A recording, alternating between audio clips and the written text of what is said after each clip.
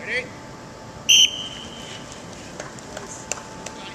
Well, right now we're talking about making sure that we are coming with the right mindset every day, right? And that's just to work hard and be competitive and be ready to get better.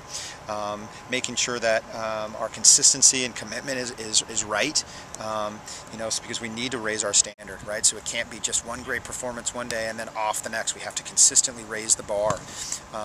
Healthy is the third thing. I mean, there's no question when players go down, it changes your lineup. And I'd go with any of these guys on the field, right? Because that's what a team is. But it sure helps when you have a little more experience and some continuity in your play. And then finally, it's just about performance on the day, making sure that it's right. We have 2 weeks to get back on track.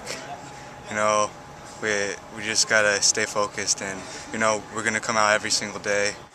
We don't really have any other options but to lay it out on the line every day, because that's the only way to get back on the right page. Is everybody stay focused each and every day of training, work our hardest, and then hopefully things will start falling our way. The part that we're contending with is you don't foresee this coming when you get off to the start, but the energy they put into training today, the energy I know that they'll bring every day going forward is going to be one that says, hey, we have a lot to play for, and we have a lot of pride in what we do, and we'll go from there.